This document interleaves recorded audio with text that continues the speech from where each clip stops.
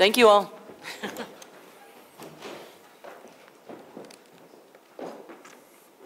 Wow, no pressure. Thank you, Carol. So, hi. I'm Tim Fisher. I'm an obstetrician gynecologist. I work here at Dartmouth-Hitchcock. I'm a member of the class of 2013. And Molly and the steering committee asked me to close us out with some reflections broadly about the program and our history and about the work that we've done here this week. So Ollie's going to pop those up.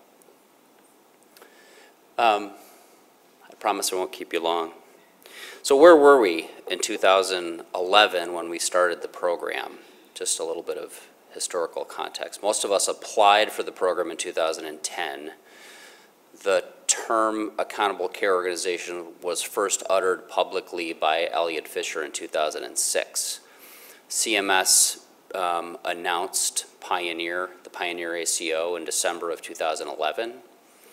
I just checked, there's a website that lists 1,563 current ACOs. The Affordable Care Act was passed in March of 2010, so just a little over a year before we started the program. A lot has certainly changed. The second thing I want to talk about was relationships and community. These are some of the themes that I sort of collected and collated from our time here this week.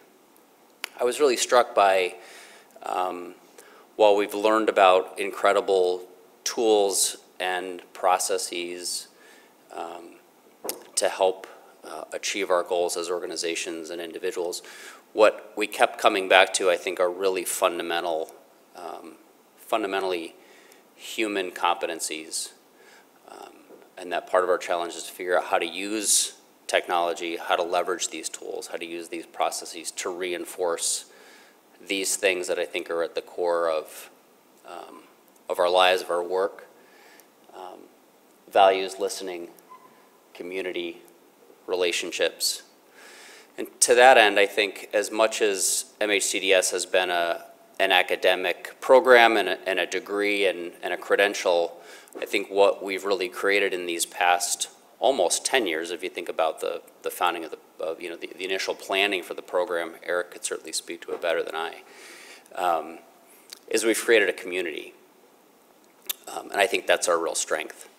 And as all of us continue in our work, I think the benefits continue. I know that if I have a question or a thought about how do I think about patient engagement or communication, I can pick up the phone, or even better, just send a text message to Greg McCool. Or as we're thinking about how to do social determinants of health screening in our prenatal care clinics, I can call Carolyn Kerrigan. Les Pitts and I don't exactly have each other on speed dial, but we talk on a pretty regular basis. So I think that's the real benefit of what we're trying to do here. And to that end, I feel tremendously grateful to Eric and to Bob, now Ellen and Rob.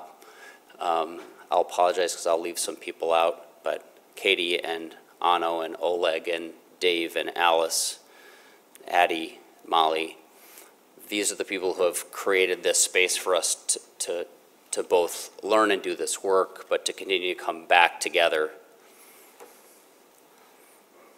So bear with me.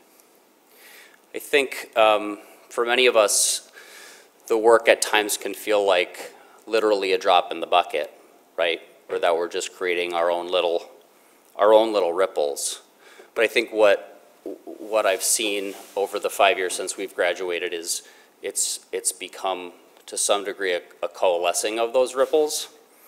And bear with me, I'm not a physicist, I'm not a musician, I'm not an engineer, but I think what we're working toward is this idea of resonance, right?